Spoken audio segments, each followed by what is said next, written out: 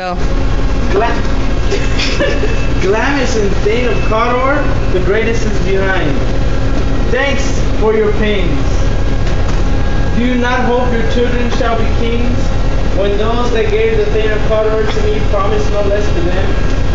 That trusted home might yet enkindle you unto the crown, besides the Thane of Cawdor. But 'tis strange, and oftentimes to witness to our harm, the instruments of darkness tell us truth. Win us with honest trifles to betray. Deepest consequence.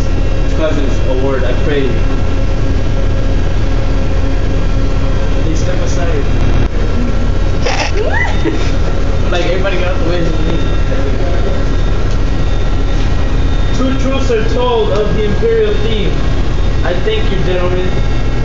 This supernatural soliciting cannot be ill, cannot be good. If ill, why hath he given me earnest of success, commencing in the truth?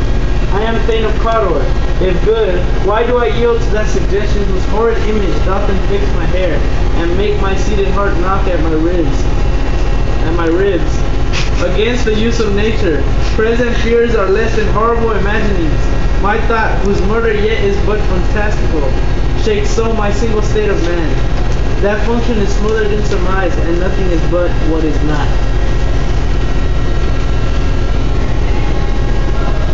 Look how our partners wept. If chance will have me king, why chance may crown me without my spirit? New honors come upon it, like our strange garments, please not to their mold, but with the aid of use. Come what come may, time and the hour runs through the roughest day. Worthy Macbeth, we stay upon your pleasure. Give me your favor, my dull brain was wrought with things forgotten. Kind gentlemen, your pains are registered where every day I turn. The leave to read them, let us toward the king. Think upon what hath chanced, and at more time, the interim having waited, let us speak our free hearts each to each other. Very glad.